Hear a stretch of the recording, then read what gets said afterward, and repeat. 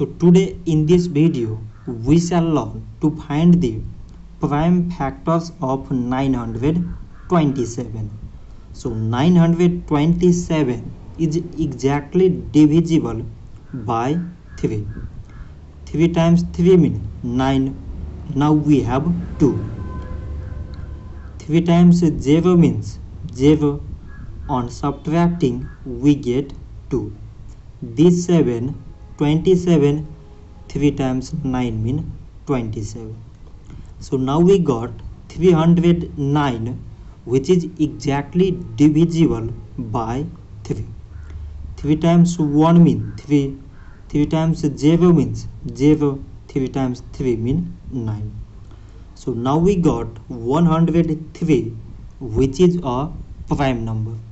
So it is exactly divisible by 103 only, and on dividing we get 1. Therefore 927 is equal to, from this side it is 3 times 103. From here it is 1. So these 3, 103 and 1 are the prime factors of 927. So this much for today, and thanks for watching.